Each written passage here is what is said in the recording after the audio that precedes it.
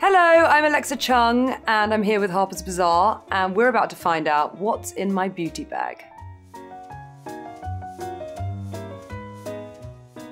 The best piece of beauty advice that I've been given is when I was younger and I was modeling, I was probably 19, a makeup artist told me to always wear sunscreen. So I'd say that has actually stood me in good stead. I can't say I always follow that because apparently even in the city you're meant to wear it every day, which I don't necessarily. However, I have always been quite careful about wearing a hat, etc. So here we go, the pièce de résistance. What is in my beauty bag, or beauty bags today, because I have two. One, I would say, usually has my sort of toiletries in it and the other one, actual makeup. But here we go. Firstly, I don't know if this constitutes a beauty product, but I am obsessed with, as you can see, it's got my real life hair in it. This hairbrush, I got it in Paris at Merci, and it was specifically for people with fine hair, which I have. And whenever I brush my hair, it always gets caught. It's like, whereas this one just goes straight through. So I love this brush. Next up, firstly, it's really important to have a delightful pouch, which is what I travel with. I love Sam McKnight's Cool Girl hairspray. Does what it says on the tin. It makes you look like a cool girl. It's kind of slightly waxy, but in a good way. It just makes it look like you've been dancing at a gig, which obviously we haven't done for a long while. So this is it, a gig in a can. This is delightful. It is Bee Hydra Intensive Hydration Serum by Drunk Elephant. And it's just a very nice hydrating serum that I put on before a moisturizer. My favorite skincare products are anything that provides hydration. So I love a serum. I think I've mentioned, but I love Dr. Loretta has a really lovely serum.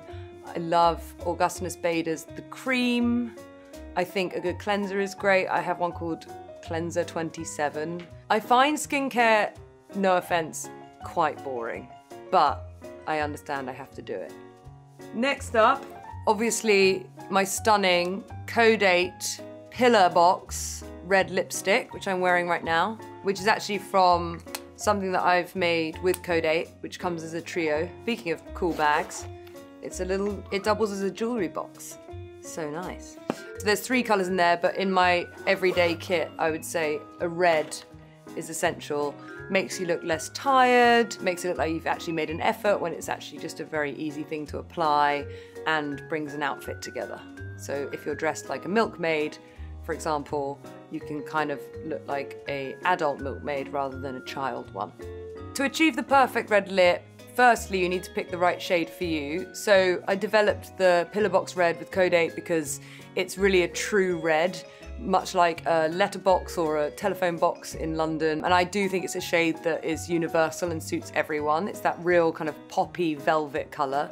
But once you've chosen your shade, I think it's about being bold. I don't really use lip liners because I find them a bit fussy. I always lose the sharpener.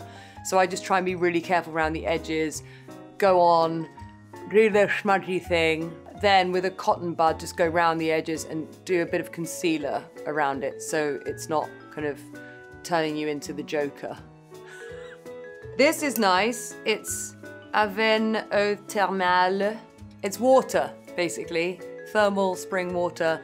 But once I've done my makeup, I kind of spray it over the top so it becomes more dewy and less fresh. I quite like when things look natural and worn in, so that's doing too many, but whatever. We'll keep going. Love this bag. Plus you can use it as a clutch when you're in a pinch, which I do quite often. Oh, this is cool. This I got from Venus Teas.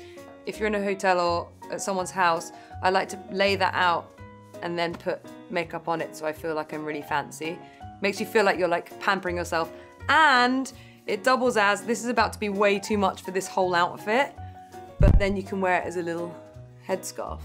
One thing I learned about makeup during lockdown is that it was completely non-essential to me in that moment. I kind of didn't really wear it in lockdown. I curled my eyelashes and I put a lip balm on.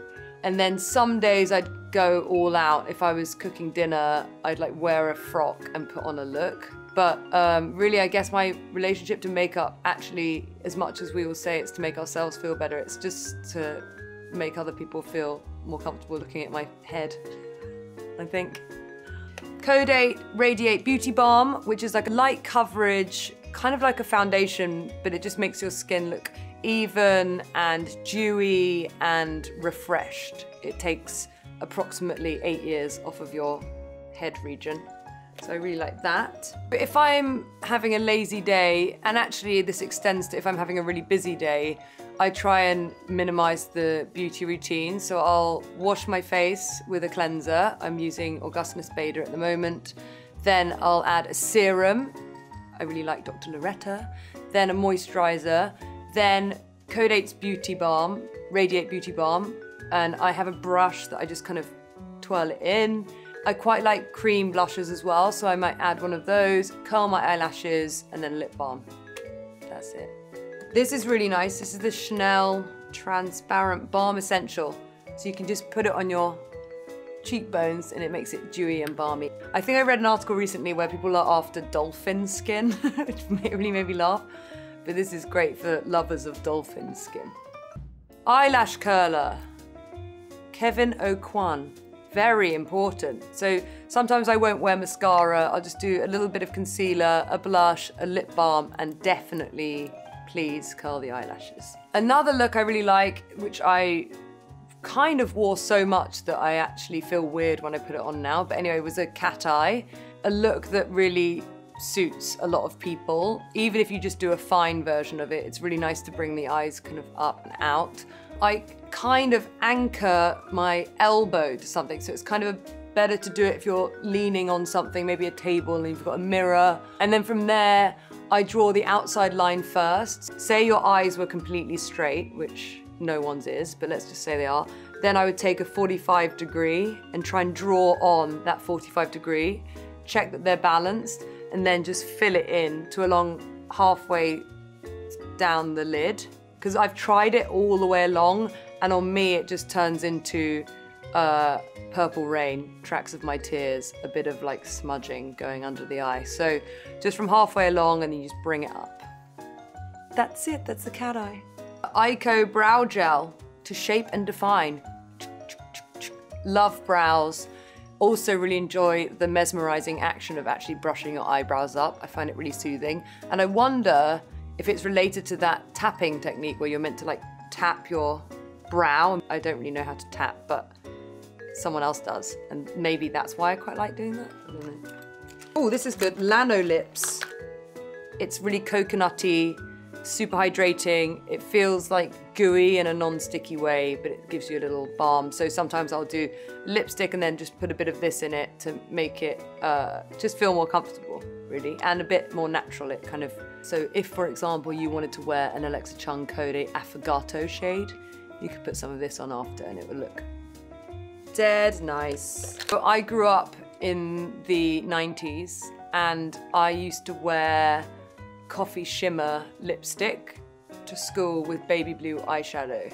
I thought that I was looking like Drew Barrymore, you know, when she had that really cute pixie crop and hang out with Courtney Love, and they'd just be incredible in vintage gowns on the red carpet.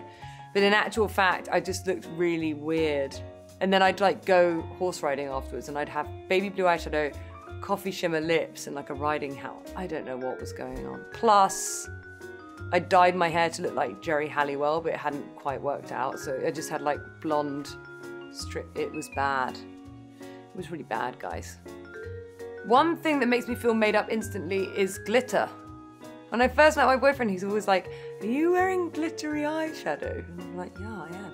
Because sometimes like a bare face with a glitter eye is quite funny. But I think it's kind of fab to wear like a maybe men's tailoring with a glitter eyeshadow and that's it. Quite funny. I do have a signature scent, thanks for asking. It is corn flour and pancakes mixed with fried eggs and bacon.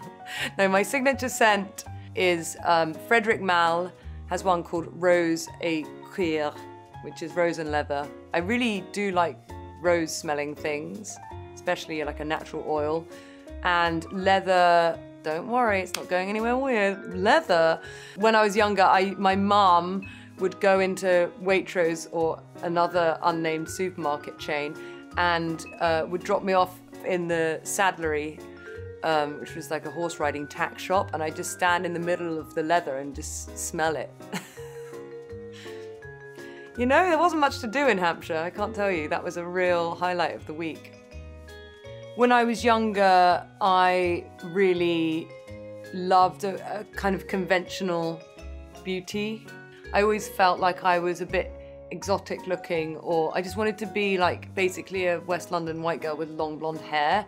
And I think something that's been incredible, the way that modern life has progressed and people have become more inclusive and representation has expanded in the way that beauty campaigns are shown to us, means that I've got an appreciation for difference basically. And now I'm like, okay, a beauty ideal isn't that like grinning one-dimensional version of beauty that we used to be faced with, and now it's like, you know, I want to look like so many other women. It's expanded.